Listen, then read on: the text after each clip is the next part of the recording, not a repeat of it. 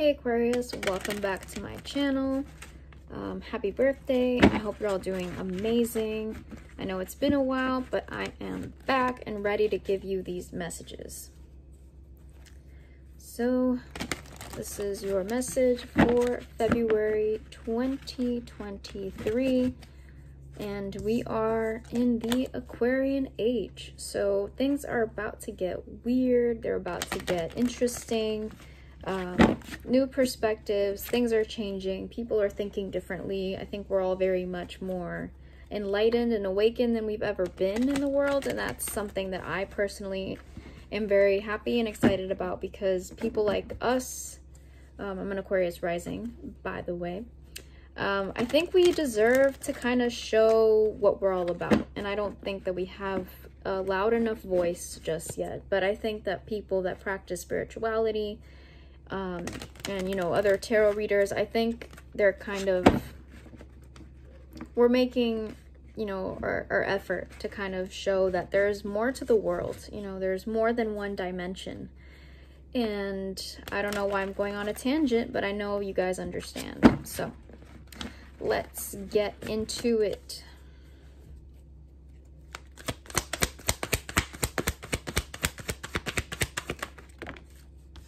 Right, Four of Pentacles, Three of Pentacles. I feel like you guys are being very picky with who you give your energy to, who you give your effort to. You're kind of staying a little bit more reserved into yourselves right now when it comes to other people. Maybe in the workplace, you're kind of like not really sure of who you should be talking to, who you should be open with. So I feel like you're kind of guarded right now.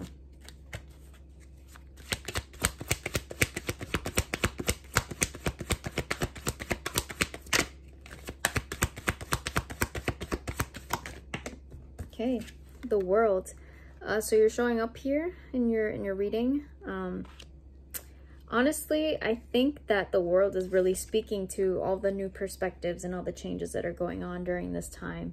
Aquarius is kind of like, your energy is the energy of all the world right now, you know, and I don't know how else or how best to describe that, but we're all kind of shifting to seeing things so differently than before. And I feel like you're breaking traditions as well.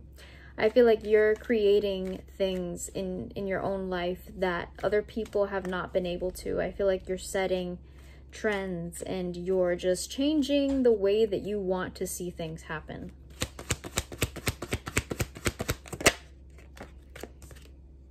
Knight of Cups. Yeah, I think that you're really putting a lot of effort into this. You're putting a lot of passion. You're putting a lot of yourself into this. And you know, you could be also dealing with a water sign, or you could be attracting someone. There could be some sort of love situation, but definitely passion is involved. I think that there's something here about moving with intention, moving with this sort of sincerity that only you know how to bring to something.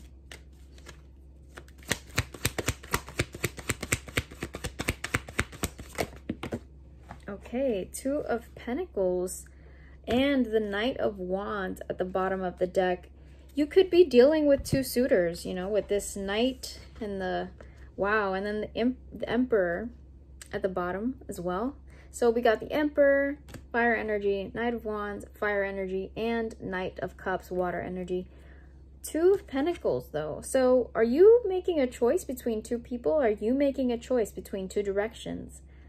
I feel like the ball is in your court, Aquarius. I feel like you have two potential suitors that want to be your emperor. And we are not specifying whatever gender because everyone is represented here.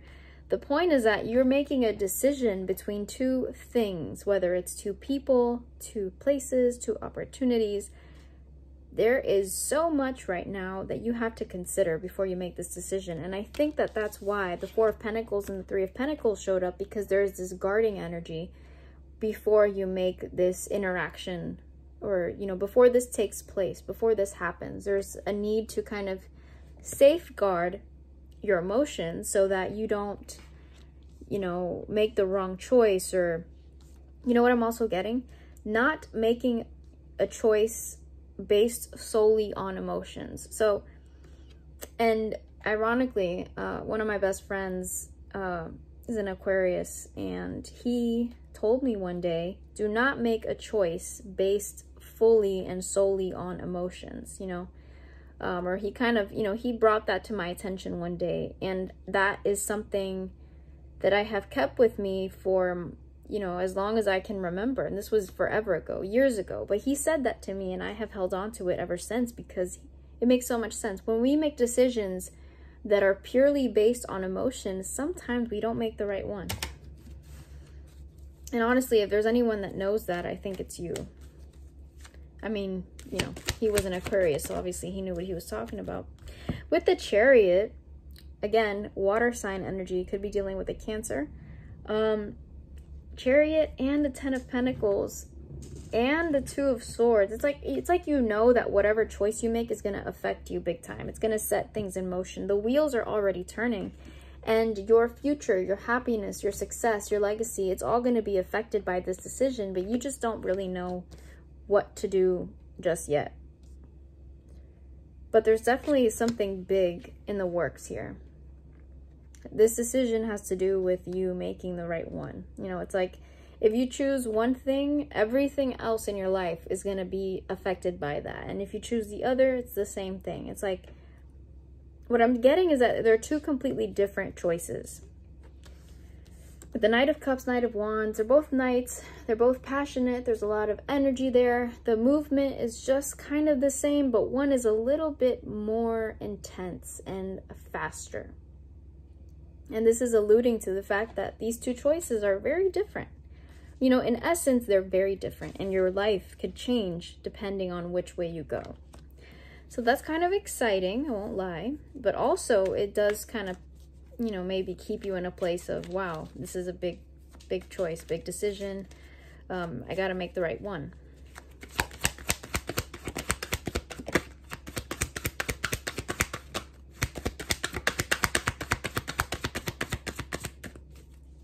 And the Strength keeps popping up here at the bottom of the deck, no matter how many times I shuffle. So I think that this is also speaking to the fact that something here is kind of testing how strong you are.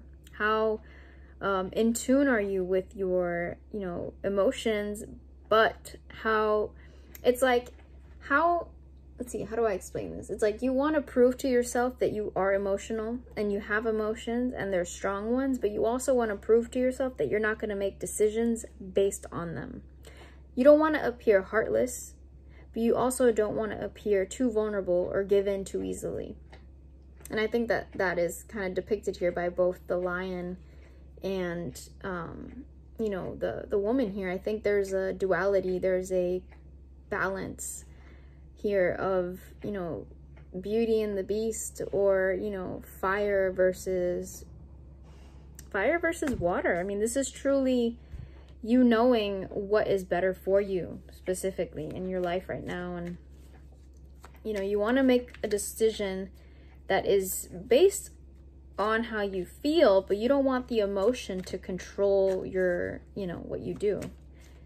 I hope I'm making sense. Let's see, one more.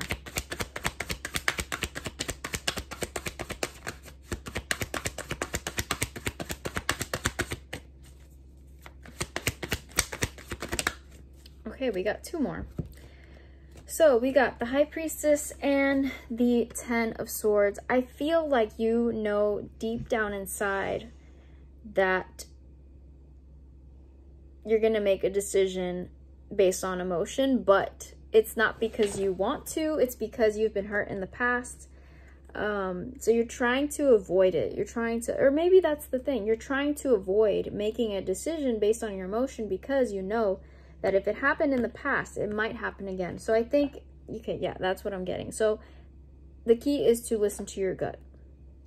There we go. That's what I wanted to, okay. Listen to your gut. Your intuition is what is going to guide you to make the right decision.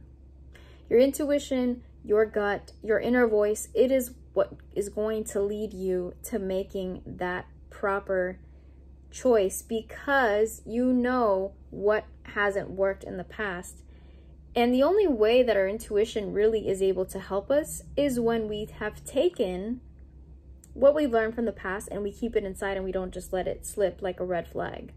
So notice the red flags. You have two situations here, two people, two opportunities, and you have to make a choice.